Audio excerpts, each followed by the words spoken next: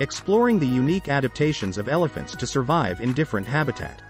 Elephants are found in a variety of habitats, including grasslands, savannas, and forests.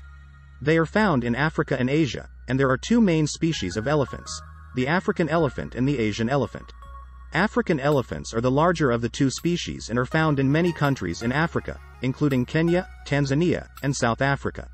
They inhabit a variety of habitats, including savannas, grasslands, and forests. Asian elephants are smaller than African elephants and are found in a number of countries in Asia, including India, Thailand, and Indonesia. They inhabit a variety of habitats, including grasslands, forests, and swamps. Elephants are adaptable and are able to survive in a range of environments, but they do require a certain amount of space to roam and access to food and water. As such, they are sensitive to habitat loss and degradation, which can have a negative impact on their populations.